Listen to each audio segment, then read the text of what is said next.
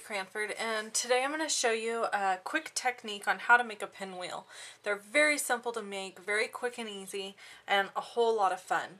So I've made a couple pinwheels here that I've put into a basket for decoration for 4th of July, and you'll see a picture of that at the end of this video. So let's get started on how to make a pinwheel.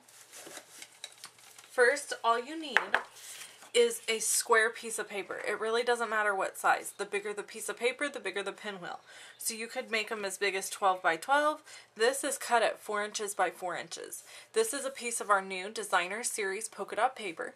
So all I'm going to do to get started is just fold this paper from corner to corner one way, open it up, fold it from corner to corner again, the opposite direction, open it back up, and then I'm just going to take my paper snips and I'm going to cut in on these fold lines, not all the way to the middle, but close.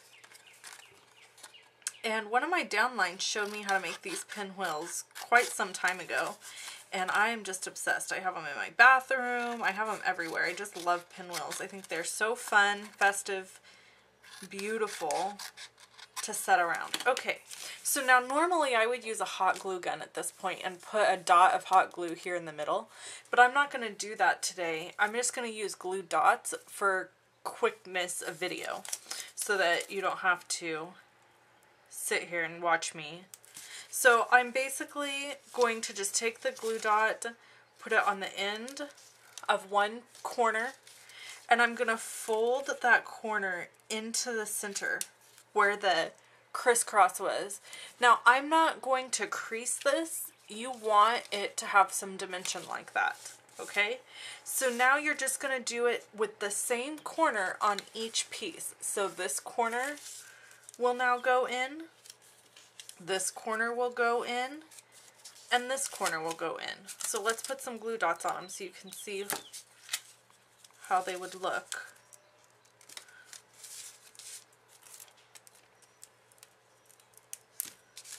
I have found hot glue is the way to go with these because they will pull back apart. Because you're not creasing them, they just kind of lift up eventually. So this one will be this corner. And that's it. And then you can add any decoration in the center that you'd like. On this one, I've added a vintage faceted button that are new, and I added a piece of baker's twine in the middle. The stick here is found in, I found these in the cooking section or the baking section at Walmart. These are for cake pops, and so I just used that as my stick.